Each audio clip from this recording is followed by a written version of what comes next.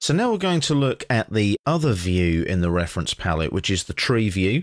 So you can see now I've got tree view complete open. If you want to follow along with the video, it's treeview.dwg from your working files.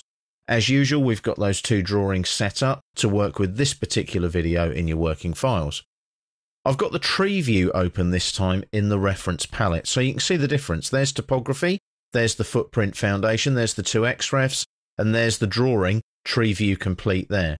Now, this is why I personally don't use the tree view, because it doesn't give me all of the information about the file references themselves. So you can see there that I can click and look down here at the details, and it gives me all the details here. But when I go with something like the list view, I've got all that information right in front of me. I can still look at it down here in the details, but it's right in front of me in the list view. So it's up to you how you work with your reference palette. The tree view's quite nice because it breaks down into a tree view, a bit like a Windows folder view, and it kind of steps them in as well, like a paragraph, and you can actually see that they've stepped in, whereas if you go to the list view, they're all in one list.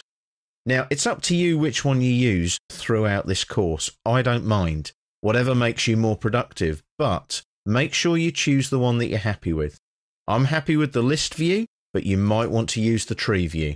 The tree view itself is fine, just a different view in the reference palette. When you're happy with what you use, you will find that you're more productive. So once you're happy and you're comfortable, stick with what you know, and you'll be more productive when you're using the reference palette in AutoCAD.